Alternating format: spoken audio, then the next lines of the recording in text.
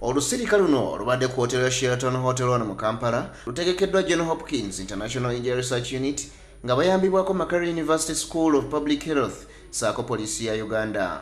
Bano bateesezza ku ngeri obubenje buyinza okulwanyisibwa era ne ku ngeri gye bayinza okuddukira abantu abafunye obubenje nga bayita mu bitongole bya ambulensi.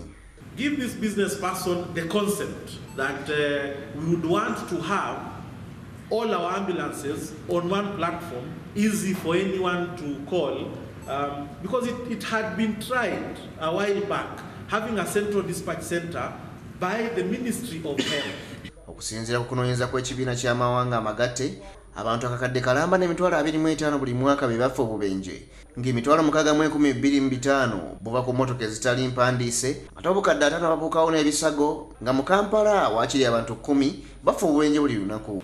50 million people are injured on the world roads, and despite having less than 5% of the world's registered vehicles, the African continent suffers from a higher road traffic fatality rate than any other region.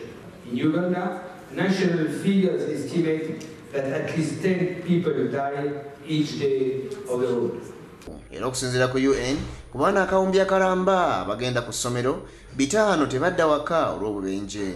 Wano wasinzidde n'asaba abakulembeze mu Africa okubaako kye bakola okutaasa ku bulamu bw'abantu abafiira ku nguudo, nga muno mwe muli okuzimba enguudo nga bakozesa tekinologiya ali ku mulembe. We must also address the serious issue of low resources which hampers progress in improving global road safety outcomes. Ate Dr. Olive Kobusinje nga y'omu ku bakoze okunoonyereza ategeezezza nti essira lya kuteekebwa ku bantu abafunira ebisago mu bubenje obw'enjawulo nga bayita mu kuteekawo ambulensi n'engeri endala.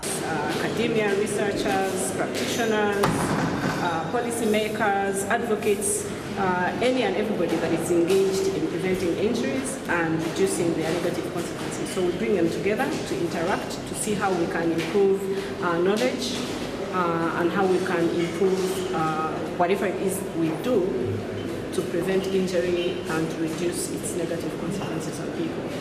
Nyombi Kenneth yakusakidde eggulu lino ku Bukedde TV1.